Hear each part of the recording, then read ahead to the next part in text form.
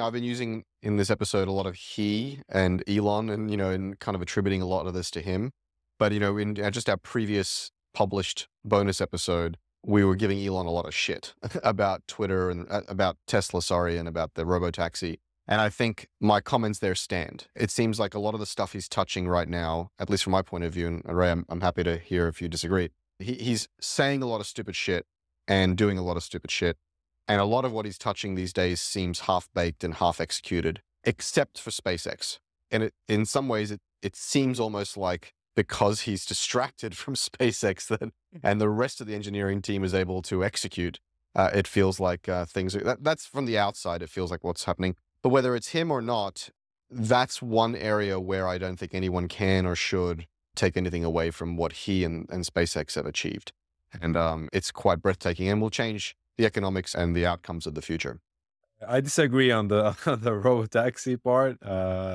Mostly, I mean, obviously, at the end of the day, and I think this was, I forgot who mentioned this. I think it was in his book or something, but you have to take him as a whole. You can't like take him of the things that he does really well, and then you have to take just the individual as a whole. But I mean, the simple reason for that is if you look at Apple, for example, and after Steve Jobs passed, the single biggest struggle, though Apple like grew tremendously, after that. But the biggest reason why they did that is because Steve Jobs had kind of like prepped an insane lineup of products for them to just like build on and take over. But after that, they weren't really able to come up with really that significant new products that were brought to the market that are different or innovative. It was just like a play or build up to what he had already contributed. So while Elon is alive and at Tesla, I think his biggest contribution is the innovation and the creativity that he can bring to a new product lineup and continuing to add to the product lineup that it's there. And a lot of people spoke about, they wanted to see the UX of like how the Robotaxi app would look like and how that would integrate with the ecosystem and blah, blah, blah. But everyone can do that. You have many people out there that are qualified. This is something that's been done already out there. But bringing to the market a product that is futuristic and hasn't been seen out there is definitely something that you need an Elon to do while he's there. Now, could they have done things differently or better? For sure. I think, because he's the guy that does the entire show and he does it in his own way. So you end up with a lot of gaps here and there. But again, you have to take the guy as he is. You can't take, many people want to just take the great things about him and, don't want to see any of the things that come with the personality. That's part of the reason why he does what he does. The way I would describe it is, I think at this point, many people are tolerating his bullshit because of some of the useful things he does, rather than, wanting to take part of it or take only part of him. It's also unclear to me that his current behavior is part of the process or is him spinning out of control. Are we talking about Tesla or the politics part? No, I'm talking about all of it, actually. I'm talking about his product decisions and his behavior on Twitter, his hypocrisy on Twitter about free speech, but yet amplifying or silencing voices he doesn't like or threatening to. I'm talking about, for my money, the Tesla Robo Day seemed too little, too late, and was a lot of hot air without a lot of detail. They seemed woefully unprepared for a lot of detail. And we had a whole episode about that. So we won't rehash that right now, but we should continue this debate, Ray, in future episodes as more data points point out.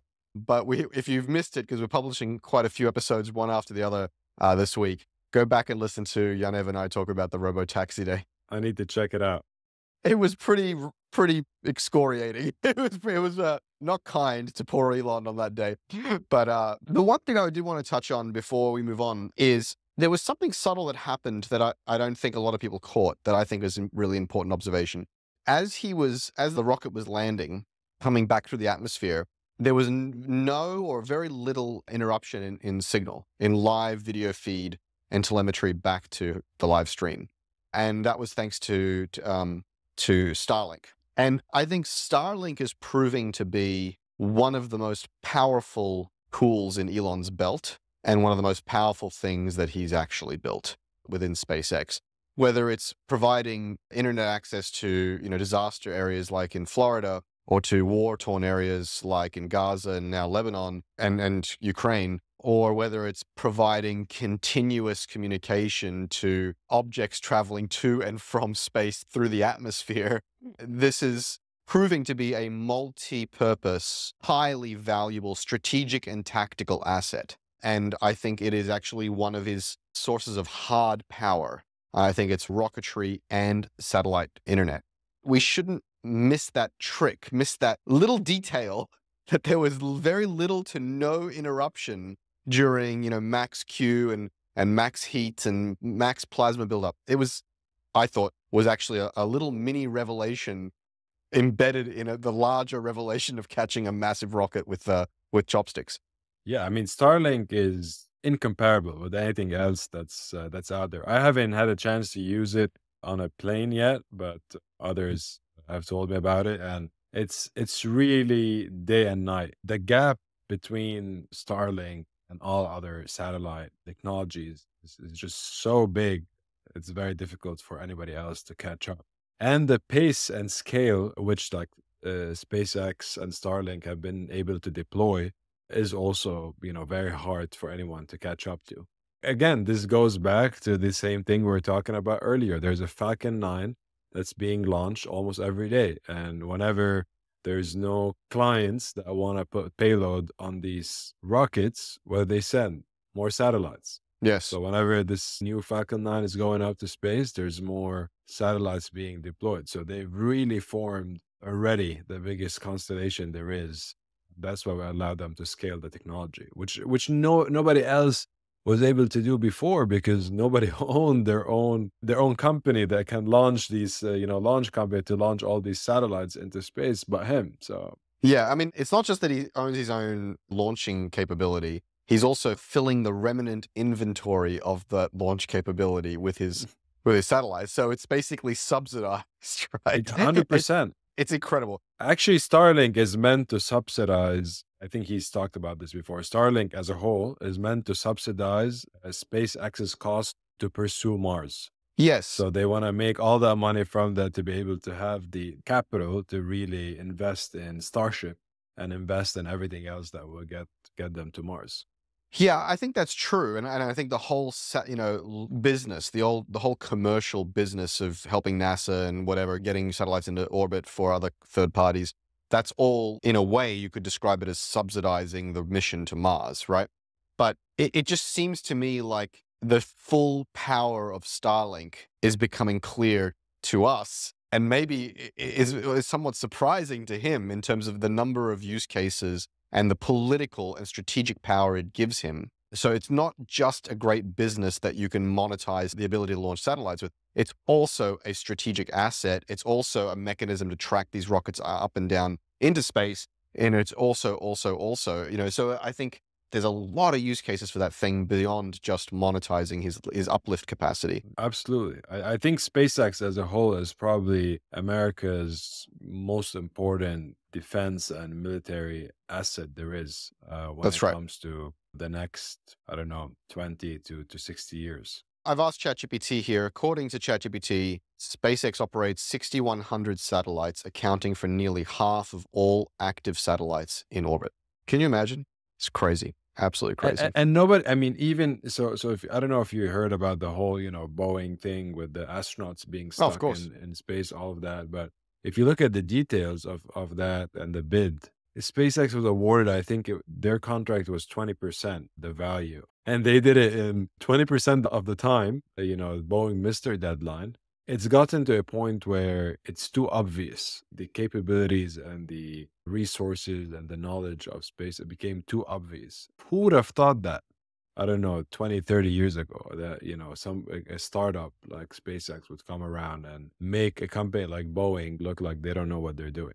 Well, it's the difference between legacy companies with enormous amounts of technical, cognitive, and process debt and the Silicon Valley founder model, right? It's move fast, break things, test things, iterate fast, engineering first principles, meritocracy. This is Silicon Valley culture on display.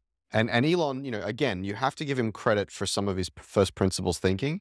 What I was trying to say earlier, though, Ray, is I don't know that present day Elon is operating at 100%. I think he's operating at 40%. I mean, who else is running six mega companies at the same time? But you have to remember, something that's very important. All these industries that he's operating in, all of the industry, almost every single one of them, is a heavily political industry. Automotive, telecom, aviation, and Absolutely. defense. All of these are known, in the US to be, and I think many people have tried to fuck him over in the last, I think there's a lot of many years. A lot of politics in it.